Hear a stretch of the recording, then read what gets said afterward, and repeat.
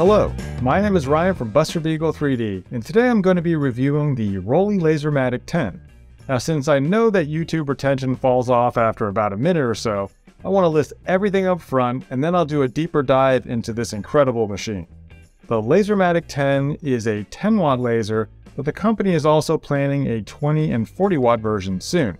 It comes with a full see-through enclosure that is also enclosed on the bottom with built-in lights on the top and an exhaust fan for smoke. It also has safety switches that disable the laser if it's open during a burn. There is also a 5-megapixel camera on the enclosure to use with light burn. The machine has linear rails on both the X and Y axis and a nice Z-axis height adjuster for the fixed focus laser.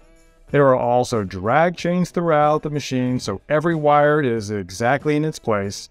It comes with a magnetic honeycomb, all access limit switches, comes with an AirAssist and a Rotary roller with a height adjuster. The machine also comes with built-in Wi-Fi capabilities, a nice material pack, and super detailed instructions. Want to know more? Well, let's get started.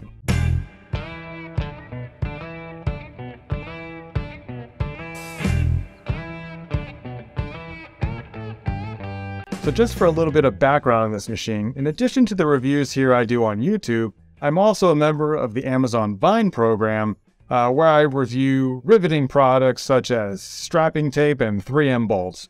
So I was more than a little intrigued when I saw a laser engraver pop up in my recommended product queue.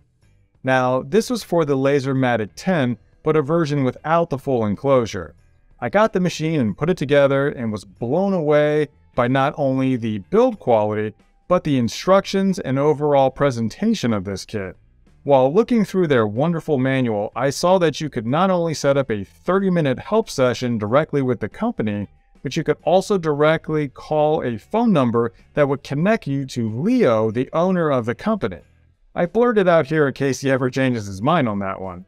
Since I got the first machine, really before there was even a fully functioning website, I called the number, and even though I didn't get an answer since it was so late, I got a call back in the morning, and I talked to Leo, the owner of the company. I didn't need any help setting up the machine since it was very straightforward and comes with excellent instructions, but I wanted to know more about this company that essentially seemed to spring out of nowhere. I talked to Leo and got the fact that this was a small startup company that has really been paying attention to what has been happening in the home laser engraving space, and really wanted to put together a machine that incorporates all of the wish list items that might be lacking in some of the other engravers. After I told him who I was and that I wanted to do a review of this machine, and kindly offered to send me a more complete version of the LaserMATIC10 that I'll be reviewing today. That is really just to let you know where it came from and a little bit of background on how I got it. So this machine comes in a massive box, which right away told me that I probably would not be doing a lot of assembly. It came extremely well packaged with every part not only wrapped in foam, but also in plastic. The entire base of this machine comes in one already assembled piece and only requires the X-axis gantry be installed on the base. After that, you do have to install 4 pieces of the acrylic enclosure and hook up some wires. Again, the manual is full color and super easy to follow.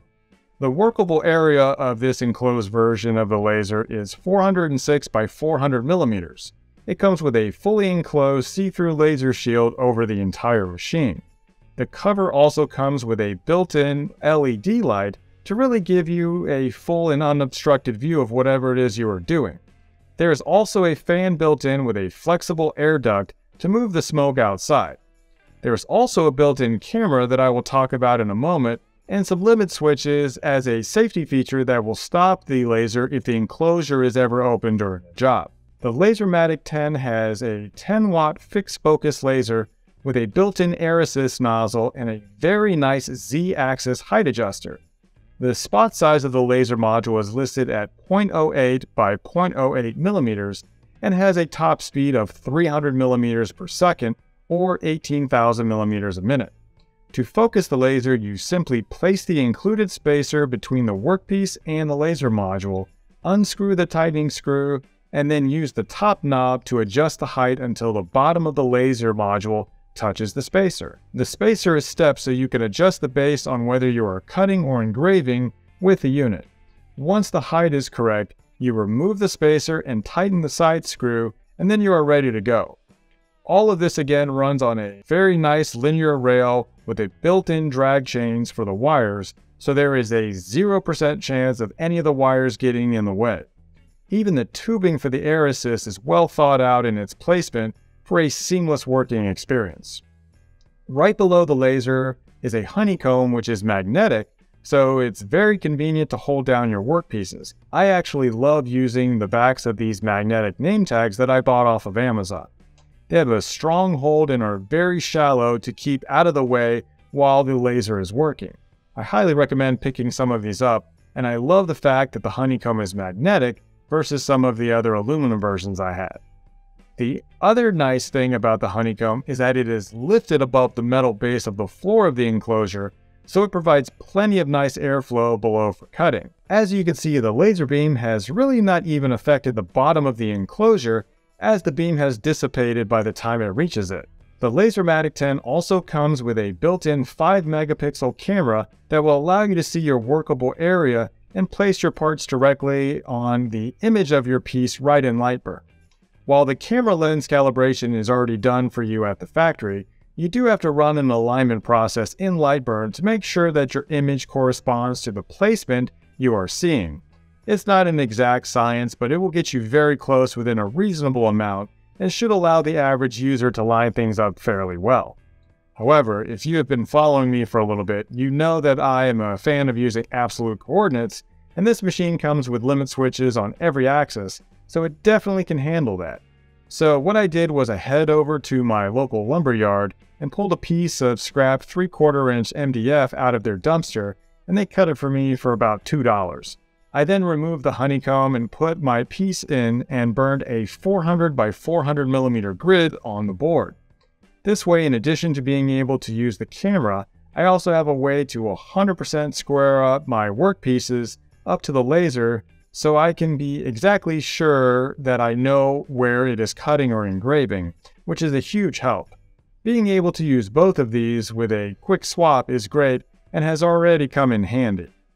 The machine is open source, so it will work with free programs such as LaserGurble and paid programs like Lightburn.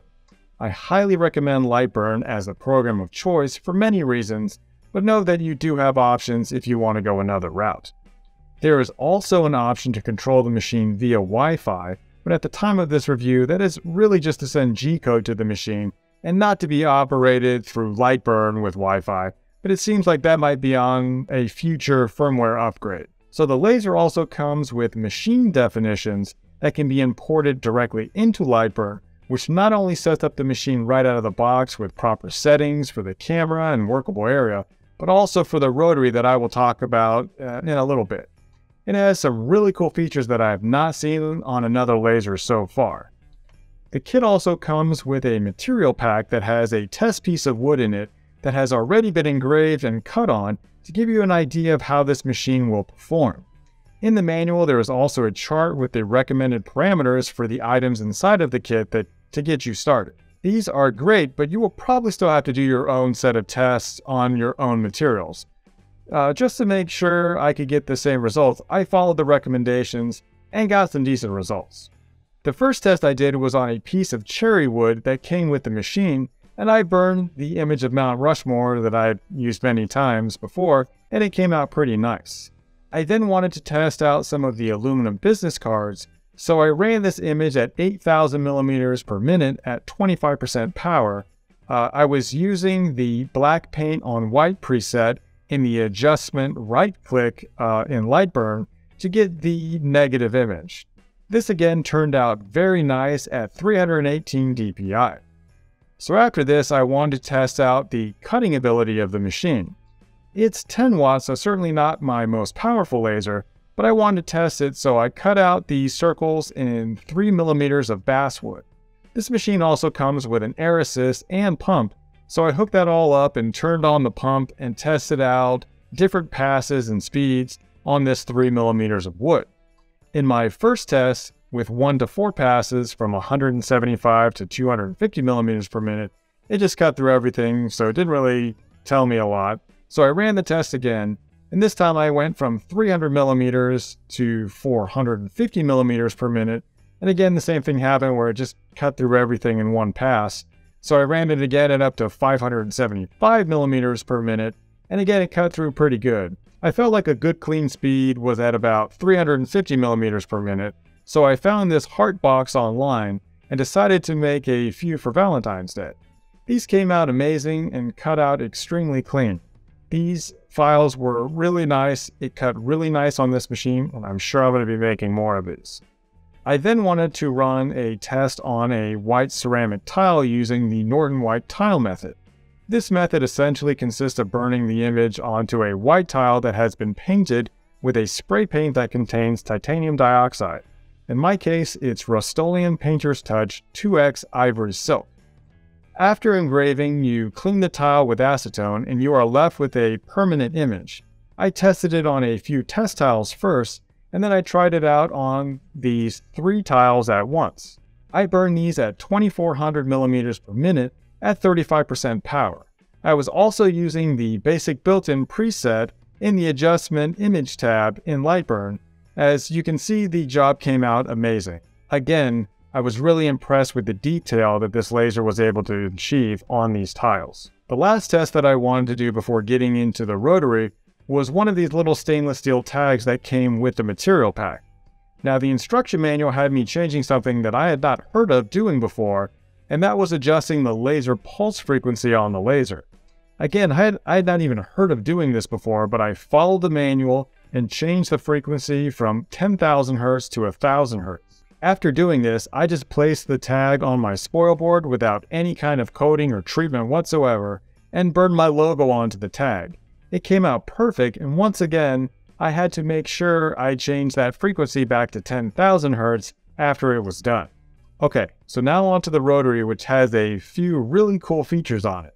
The first thing that I love about this setup are those little pins you see in the base of the enclosure. What those are for is aligning the Rotary so that the rollers are perfectly square to your laser. This means while burning on your tumblers or glass or whatever, you can be certain that the laser will burn everything at an exact 90-degree angle to your part. That is huge. What's even better is that the height adjuster on the end of the roller is also aligned with pegs corresponding to the roller positions that you are using. So even with the height adjuster, you can be sure that your part is square. To take this even further, there are presets already set up in Lightburn that will allow you to move the laser to a predefined position to place the laser spot directly over the middle of the cup. So with everything set up, I burned the image onto my tumbler at 8,000 millimeters per minute at 25% power, and it again came out extremely nice. You can tell that the image came out perfectly perpendicular to the tumbler. I really could not have been happier with how this came out. The other thing that I wanted to point out here is that you have enough clearance to pull this off in the first place with just a regular setup of the machine. The rollers are low profile, and the Z height of the gantry gives you enough clearance that you can do tumblers without having to add any extra height adjustments to the machine. It's all still contained inside of the enclosure. Now this brings me to one of my only missed opportunities of this machine. It really should come with a little level block in the kit for making sure your cup or tumbler is level to your laser. It's not huge, and you can buy a pack of these like this one from Amazon for a few dollars, but if that had come with the machine, it would have been perfect. Perhaps a rotary chuck would also have been a nice addition, but as a first laser for a new company, I really can't complain. The only other thing that I changed was the sensors on the enclosure door to remove the feature that turns the laser off if the door is open. The kit comes with jumpers that you can use on the control board for this purpose, and it even mentions it in the manual. I just found that at times that if you didn't really push down on the right corner of the lid, the sensors would not engage and the laser would not fire. It was a hassle that I just really didn't want to deal with, so I just bypassed the system, which is really easy to do. The only other thing that you may run into is that with this fully enclosed version of the machine, you wouldn't be able to pass through larger pieces, but the bottom of the machine is removable, So you could take that off and remove that plate if you wanted to. It just might be a hassle to take that on and off. So for my overall thoughts on this machine. So if you couldn't tell from the title of the video and the review so far, I really like this machine. I really think it might be my favorite machine so far, and I've reviewed quite a few. It really ups the bar in quality and honestly gives some of the bigger brands a run for their money. Now, this is a brand new company, and I obviously can't speak to their ability to scale, but if you can get your hands on one of these machines, I highly recommend it. If this is their first offering in this space, I can't wait to see what they come out with next. If I had just a short wish list of features that I would like to see, since it's clear they are listening to their consumers, it would be an automatic Z height adjustment, a rotary chuck, an automatic AirAssist, some higher power laser modules, and that little level that I talked about. And that's really it. I wanted to thank Leo over at Roly for sending me this machine for a review, and again, I can't wait to see what you come out with next. If you like this machine, feel free to share this video around, as the more these machines start to improve, the better it is for everyone. If you like this video, please do give it a thumbs up and consider subscribing for even more content regarding laser engravers, 3D printers, injection molding, and all things maker. Thanks again, stay safe, and we'll see you next time.